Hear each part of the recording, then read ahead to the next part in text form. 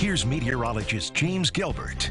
Here it is, Monday, getting ready for the week. We got rid of our cold yesterday, right? Well, not quite. We're still a little chilly this morning, but we really feel warm this afternoon. Upper 60s to near 70. I mentioned it before the break. I think Lake Ontario shoreline communities, you're staying cold because of the lake breeze that we expect. But everybody gets a good amount of sun. We're already starting to see a little bit of twilight this morning. We've got lower 60s for Tuesday, a little bit of rain in between these 2 days, and then Wednesday, Thursday, we're making a run at 70, but that's going to include a couple of showers and thunderstorms. Let's see here, temperatures, Ogden and Spencerport, you are below freezing. A little bit of frost on the car if you're parked outside this morning. Same for downtown, 28 there, Honeyett Falls 26.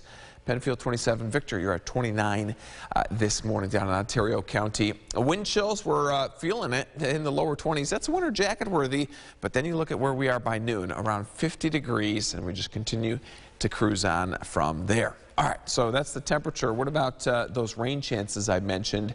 It's not this front here that's working its way through Detroit. It's this one moving through southern Illinois, just past St. Louis. That's going to give us that rain that I expect overnight. It's pretty convenient, right? If we're going to get rain showers, let's have it after the evening commute.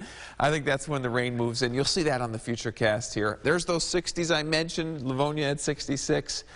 Williamson at just the lower 50s for an afternoon high temperature. And here's the rain. You could see a drop or two by 5 o'clock, but the best chance for widespread coverage is going to be after 8 p.m. and then 1, 2 a.m. passing showers, maybe a heavier shower downpour. Tuesday morning, we're starting off mild because there's a little extra moisture that helps hold those temperatures up.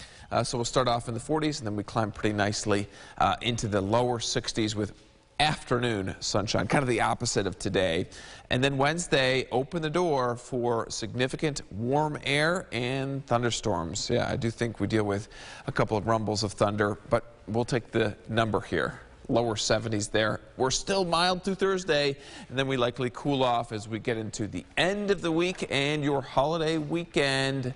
Easter Sunday could be a little bit on the cooler side. Mark Alley, over to you. All right, James.